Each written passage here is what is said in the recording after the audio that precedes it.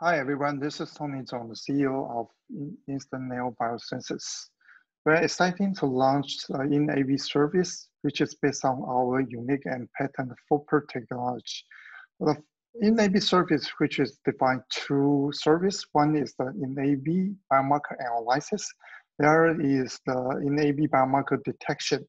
For the biomarker analysis, including four parts. One, the limit of the detection, and the linear dynamic range, and also the affinity capability, and also based on our in-AV affinity database to the analysis. And the other part is the detection, which is about the analyte quantification, measurement, and also the low concentration protein detection.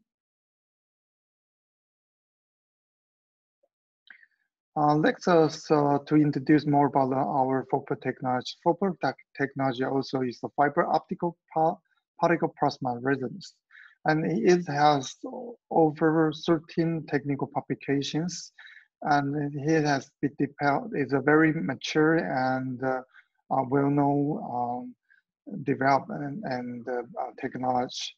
And this FOPR technology is based on the optical fiber coating with a nanogold particle, and this nanogold particle coated with immobile with the antibody. So the ones the light pass through inside the optical fiber, and the analyte flows through into the microfluidic and has an interaction with the antibody, and we can detect the intensity change.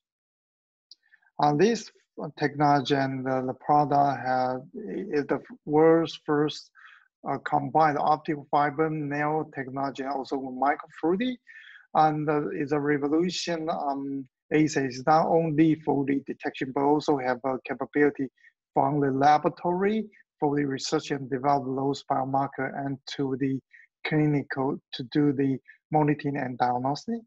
And now it has over 13 global patents. This year we have a new patents, and the patents are divided to 6 family and distributed in UK, US, mainland China, and Taiwan. Now have over 20 leading publications. Now this year we have 3 more application publication.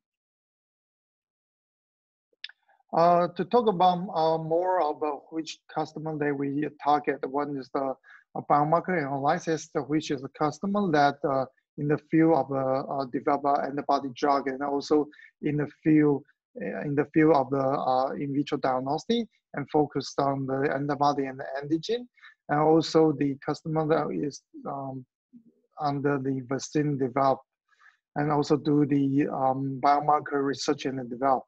Once these biomarker analysis, so some of our clients that work in this research institute and hospital, clinical institute, and also the biotech company, also the pharmaceutical company, and the vaccine develop company. And once these develop define the biomarker, they will apply to do the detection.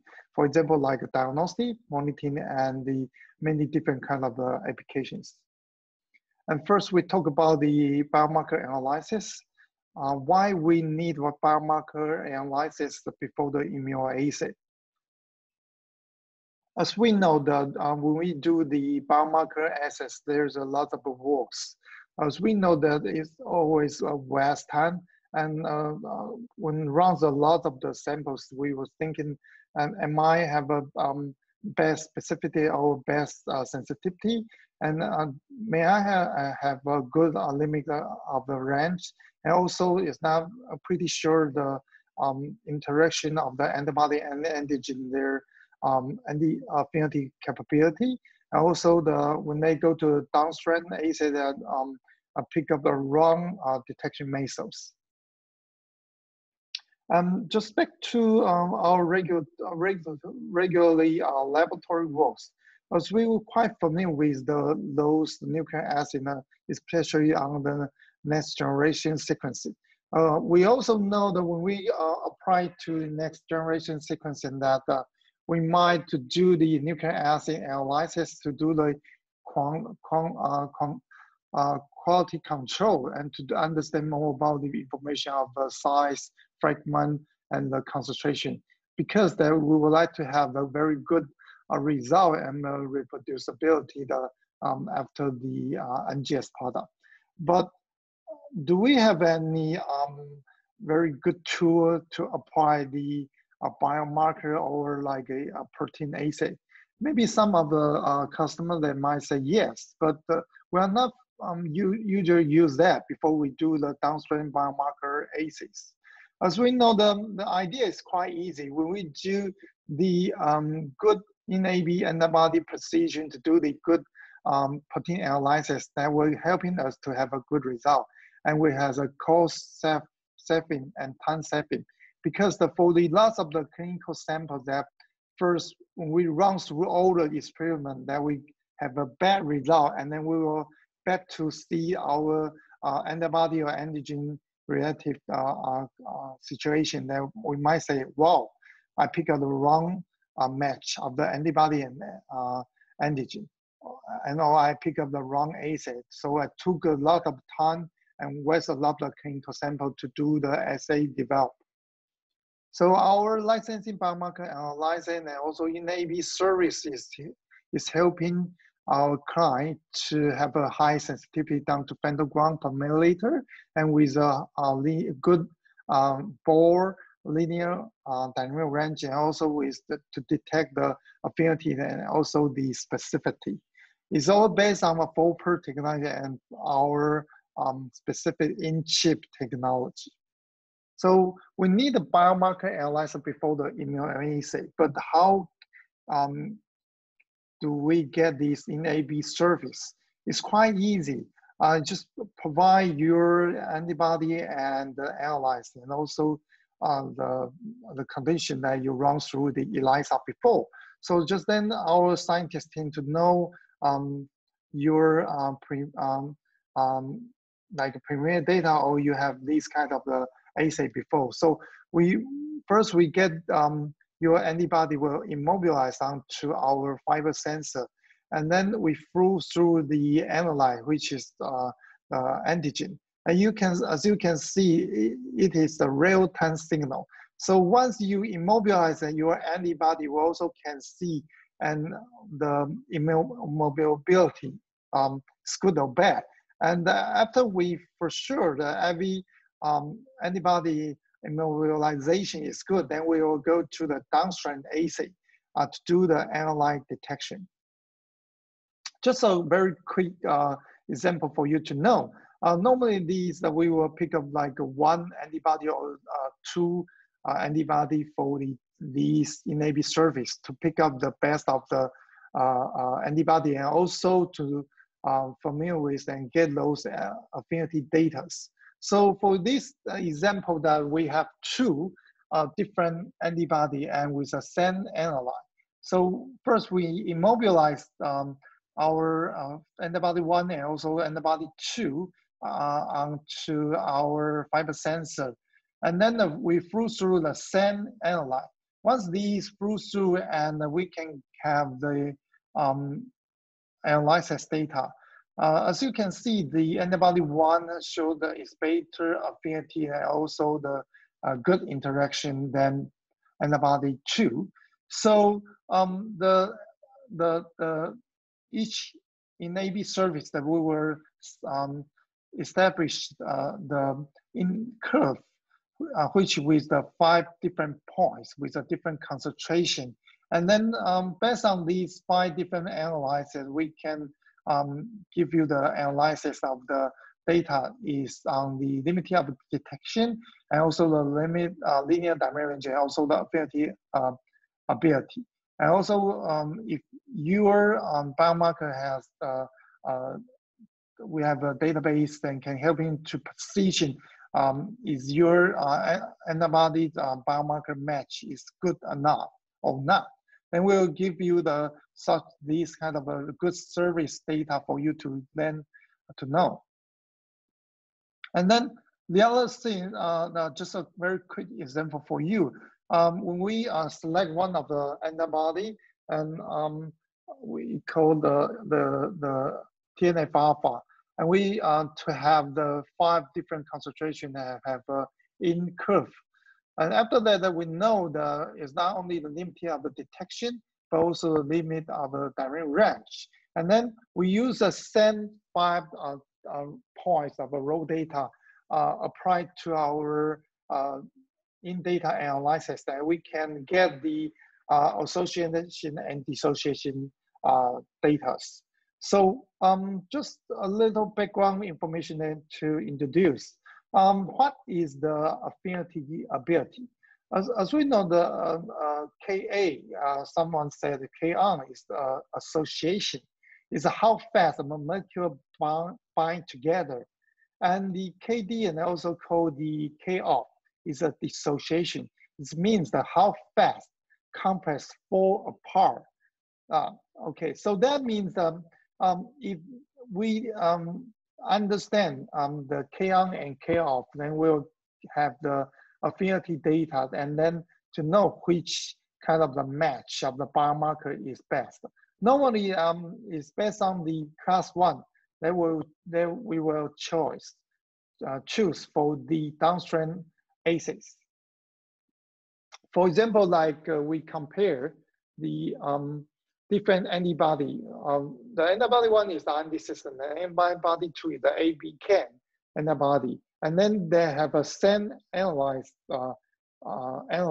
antigen is the anti-system. You might say it is an unfair game, right? Anti-system antibody should have a better result with the anti-system of the antigen, and AB-can is not the same match, so it might have a bad result. But let's go downstream experiment to go to see the more information. After we do the 5 points different in curve established, so we have the K-on and K-off data, and also get the affinity data. Then we use the 3 dimension to analyze these 2 antibodies, and we position that. We find out the antibody AB-can 2 actually has a good match and good affinity ability than the R&D system. So as you can see, the R&D system is located on the class 2.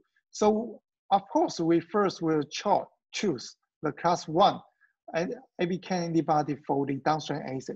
But there's a very interesting part just to let you to know. On this system, when we see their Ka, which is the specificity capability, we see that he has a high K-on value than AB-can. But the R&D system has a very bad, a little bit small stability. But if scientists to change the buffer system, and this might have an opportunity to move the class 1 because become the best match of the antibody and antigen, and also better than the AB-can. And this is the first part. And second part, when we compare with our in-affinity database, and then we will see the very interesting thing is actually that we got the very good AB-can match is better than the rest of the other affinity of the antibody. Yeah. So we have a different couple of examples just letting you know. When we compare the different brand of the IgG anti-mouse and to the IgG Merck, and we find a very interesting part. Actually, based on the curve, that we might can see the these kind of the curve that we'll see which one is the best. But when we use these database analysis and position that, we find out these 2 match is not good for the downstream assay. You may say, how come? Because lots of the scientists, they just follow the paper, they just follow the laboratory, they just follow maybe the doctors then to know. to pick up the antibody, and then to just following to do the downstream assay. But once they process the downstream assay, that just realize it is not, the result is not good. So they will back to see the antibody and antigen is not the good result. And what kind of sample type that we can apply? There's many different kind of sample type, from the 1 kD to the maybe large than like 100 kilodalton. These molecules can apply this in AB service. But at this moment, to speed up those in AB service, now we receive is over 10 kilodalton biomarker that can apply to the in-AB service. For the other assays like DNA or very like small molecule, that we have a special project that we can discuss with our scientists. And once we focus on the biomarker analysis and to do the antibody precision to understand the mesh data of that, and we position that we can easy to apply and to do the downstream assay. For example, like ELISA, Western blot, or to pick up like a rapid test, this kind of the detection assay. Of course, our technology also have the licensing POCT. If you're interested in this part, please contact us. And then once we position this analysis, and then we talk more about how to do the detection. Before they would talk more about the detection and those data performance, let us to introduce. This year we have 3 leading publications. And at this moment, based on this FUPR technology, so over 20 leading publications. So then there's a many, for example, like with a different biomarker, with a DNA, with a different smaller molecule. So that's what the leading publication have already published. And to talk more about how to do the detection, let me introduce the 2 major detection way. Of course, we have many, but let me to introduce for the in-AB service, what we regularly do. One is the direct detection assay. What is a direct detection assay? The idea is quite simple, just like what we do. We use the narrow GO particle, and actually it's already coded with the fiber sensor. So you just customer just need to send your antibody and also analyze the antigen to our service side, and we were helping to immobilize that, and also to do the interaction. Just a very example, and also these paper already published for you to know. We do like a TNF-alpha and to detect the cytokine, and use the NIS food to get the analysis and also the detection data.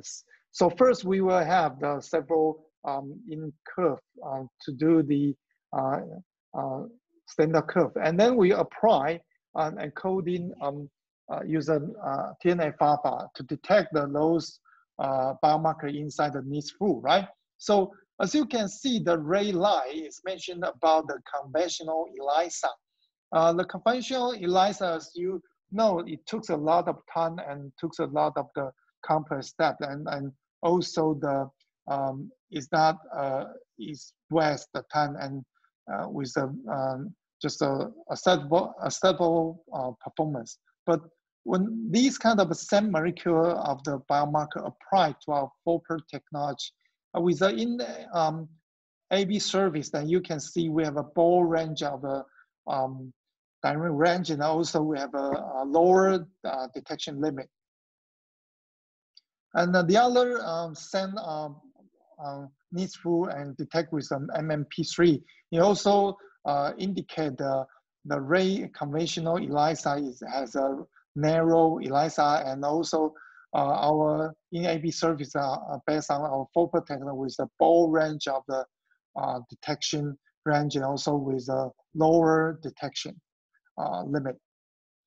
Some of the scientists that might ask, do you provide a service is helping us to detect the lower sensitivities down to like a picogram or even then down to femtogram per milliliter? Yeah, we do have these kind of service and do have this kind of technology. We call it the enhancement assay. You might say that it's a little like ELISA. Yes, it looks like the ELISA and sandwich assay, but with a total idea of the ELISA of the sandwich, but with a total different performance. It's become the more high accuracy and high sensitivity. As you can see, we code the antibody one onto our fiber sensor directly, and also the second antibody code with the nanoparticle and detect with the analyte.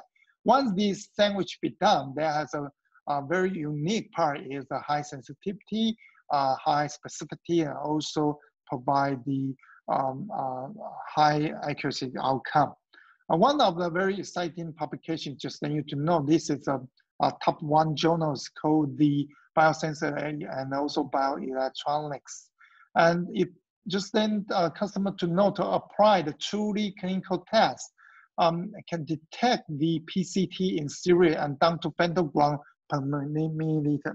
So if the scientist or kind of biotech company would like to apply the analysis down to detection down to femtogram per milliliter, please come to us and have a more discussion about that.